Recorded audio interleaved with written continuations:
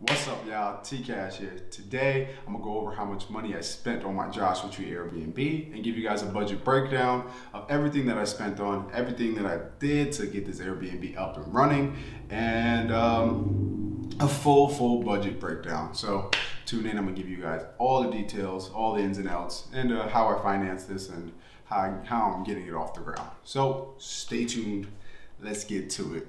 Peace.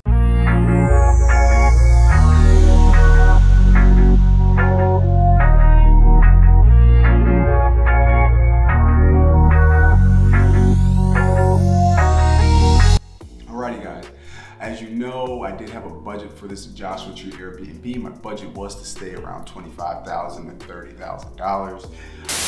If I can stay under 25, that would mean, I did a good job, so.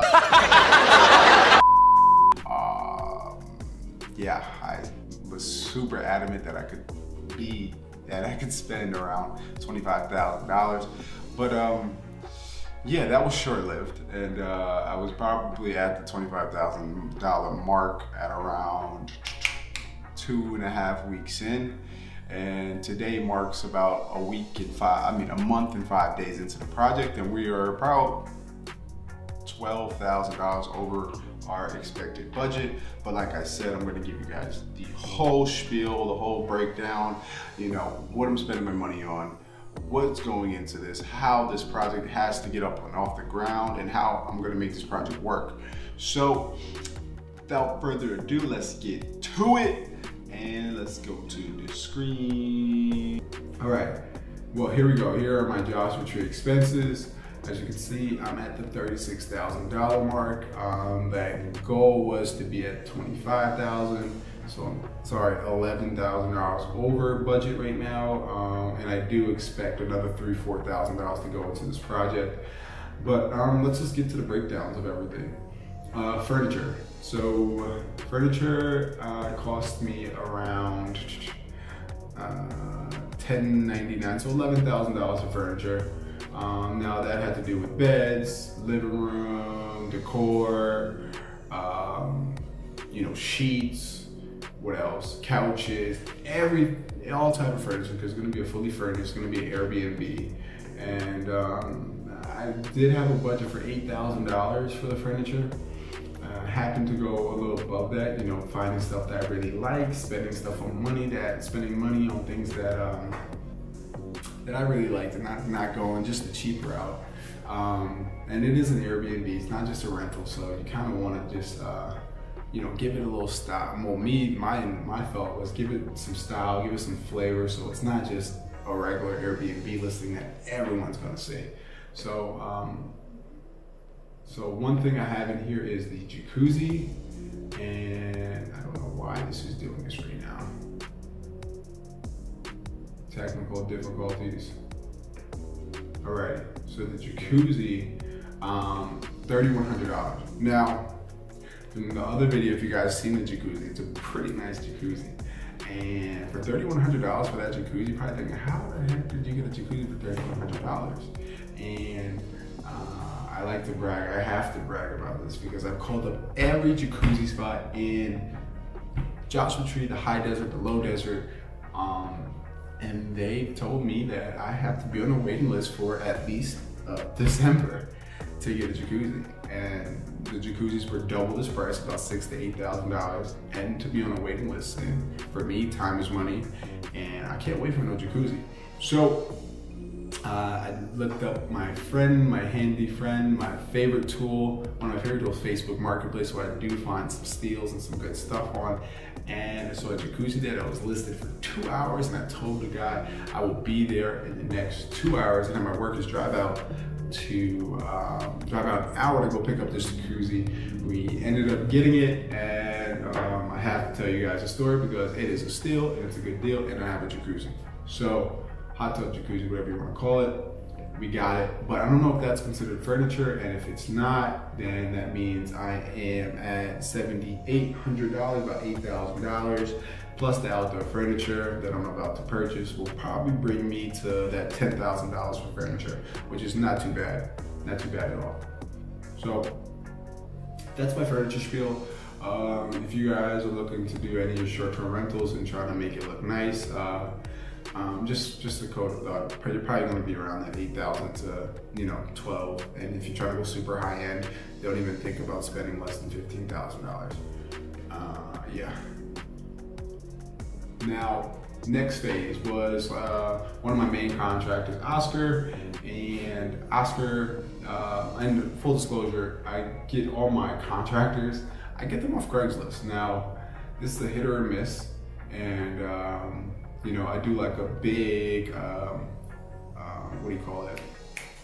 I do what's that word? I do a lot of due diligence on my contractors when I find them on Craigslist. Now, contractors are doing a lot of work right now. A lot of people are backed up when you try to go through House or any of these online Google contractors. You're trying to get referrals. A lot of them are backed up. So when I go on Craigslist, more likely if they're on Craigslist, they need a job right away, and they usually get them for specific gigs in my house, whether it be just electrical work, just plumbing work, just flooring, or stuff like that. And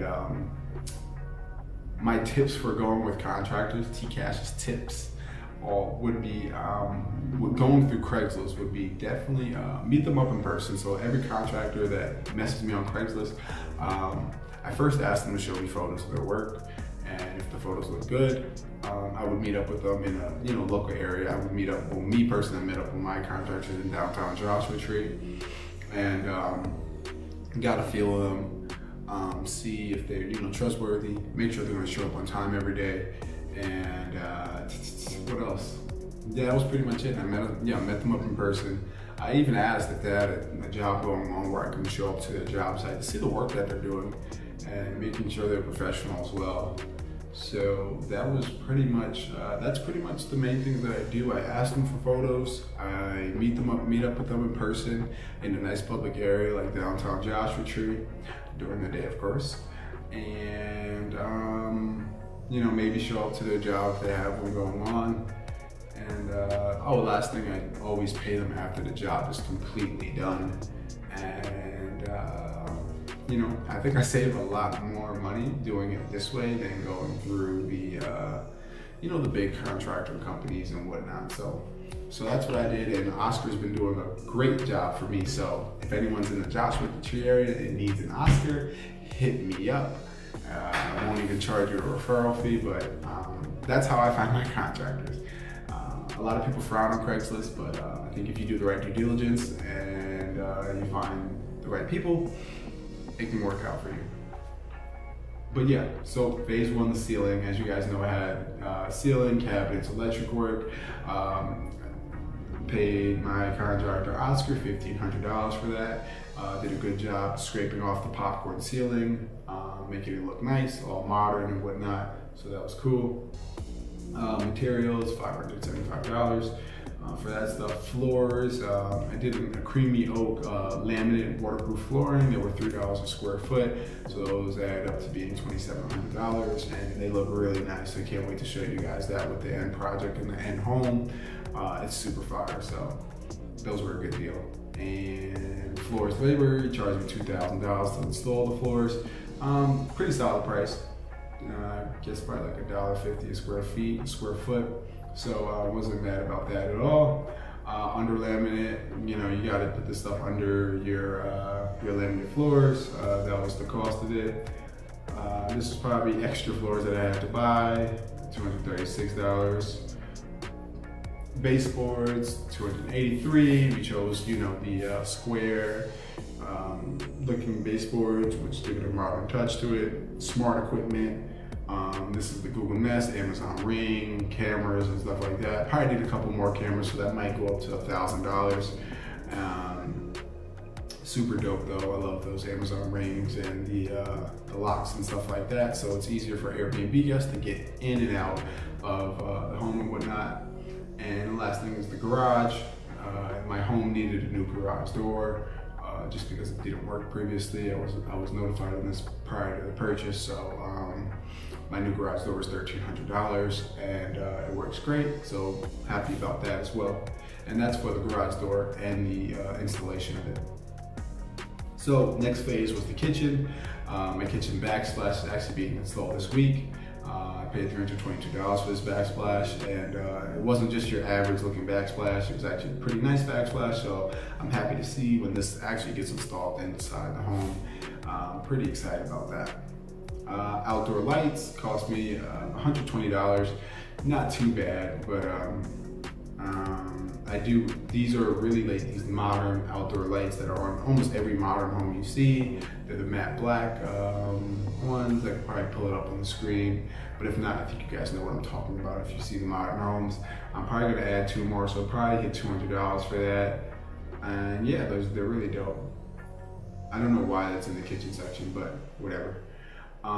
Granite countertops were $2,500. You know, this, I feel like it's tough to get good deals on granite just because it has to be installed the right way, and white granite, quartz, or whatever I got.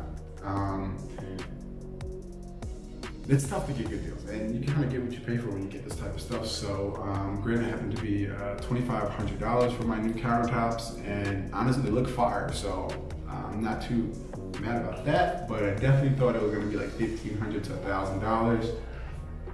So there goes an extra $1,000 that I didn't budget for. HVAC. So going into the home, I knew that the HVAC system, the compressor outside, wasn't working, and I knew I needed to get a new one. So I got my contractor Oscar to go. Got a new HVAC system and installed it for $2,100. Super solid deal if you ask me. And that's the system and the installation of it. So and it's working fire. It's working fine. And yeah, so I was happy about that. We painted my whole house, the whole interior house, white. We might add some color into it. Don't know yet, but as of now, I like it. I like the way it looks all white. And that's everything: bathrooms, bedrooms, kitchen, everything. And that was $1,300. Like I said, get you a good reasonable contractor. And you guys probably, some of you guys who are doing this right now are probably like, whoa, these prices are a little bit too cheap, but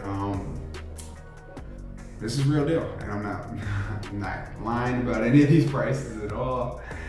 This is where we're at, but yeah. Doorknobs, so a little extra stuff that we did in the house. Doorknobs, $154. Interior finishes cost me $1,000. That's probably extra little stuff. Handles, all that other stuff. So that cost me $1,000. Ceiling fans and electric cost me $540.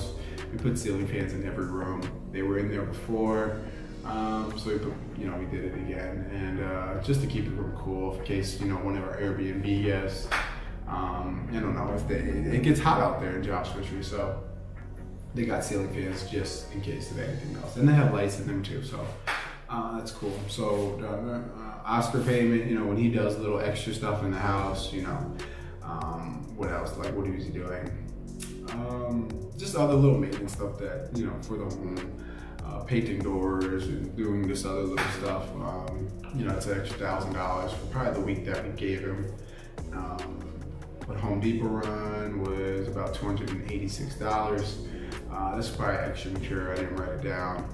Amazon paid around $775. I forgot what that was for. Sometimes I'm in a rush when I'm ordering stuff, and just at least I put that number down. So that was probably for like extra furnishing stuff or extra things for the home. Oscar labor, another Labor Day when he was just doing work, hauling out stuff, was $700.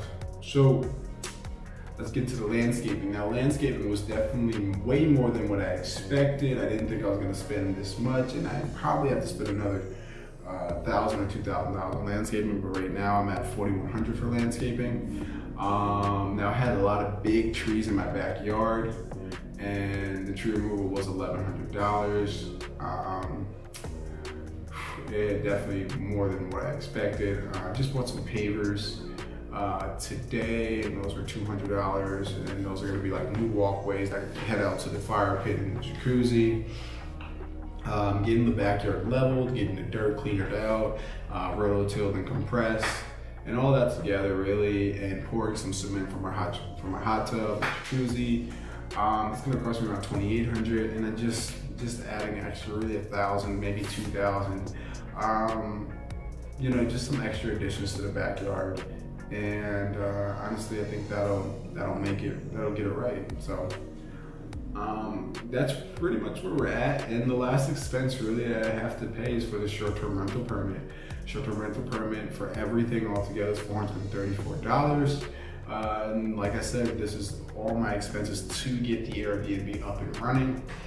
And in total, with the jacuzzi on the side, let's put it all back over. In total, we are at $36,000. Now, $36,000 is, like I said, $11,038 over budget. If we wanted to stay at that $25,000 mark, but you know, sometimes with Airbnbs, you can't cut the corners too much, because it'll just bite you back in the butt when you're trying to list the property and say something goes wrong, and you know, someone makes a complaint. You know, that's just gonna hurt you. So I figured, you know, I can't really cut the corners too much on this property or this project. So that's where I'm at right now. I probably will hit 40,000. And just to finish it all off, like I said, we're 95% done and we're right there. But overall, I'm loving the way it looks. And like I said, I'm not too worried that much about this property, because I do think if it appraises at $280,000, and the work I put into it, if I put in $40,000, you know, add 280, I still regain that equity, because I expect the home to be worth $350,000 to $400,000. So there is a chance, right, the price that I purchased it at, I'll be able to take out some of that money when I do refinance it 6 months after my purchase price. And that is the goal of this project, really. That is another goal. So you know, although we will be making money through Airbnb and VRBO on a month-to-month basis, day-to-day basis, sorry. I do expect to gain some appreciation, and whether I decide to do a home equity line of credit or a cash out refi, you know, as the market's exploding right now and going crazier and crazier, I definitely want to take advantage of this. And definitely when an appraiser comes back in and checks out this home, I want to be able to show them that, you know, this is a top-notch quality home, and you should be comping it with all the top-notch quality homes in the area. And this is not just based off the money I'm putting in and what I think, it's also based on comps and what the other homes are selling for in the area, so I'm looking out for those as well. And regardless, you know, at that $40,000, my numbers still work out. And for a cash-on-cash return,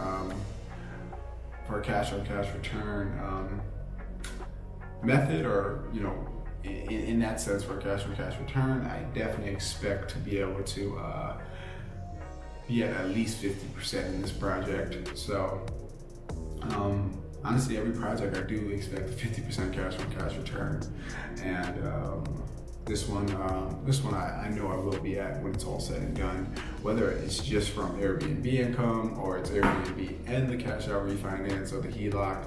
I think I will be there, and hopefully I can take this property and roll it into my next one. So that's the goal here, and that's pretty much it. That's a full breakdown of how much money I spent on my Joshua Tree project. And next week, stay tuned, because we're going to drop the video of what my Airbnb looks like and all that good stuff. So the full finished tour, and it will be ready next week.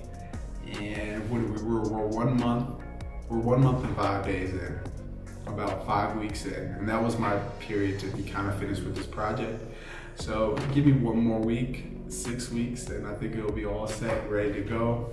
And yeah, so if you guys have any questions, please feel free to let me know. And like always, hit that like button, that subscribe button, drop a comment below, and let me know what you guys think. So that's it. Peace.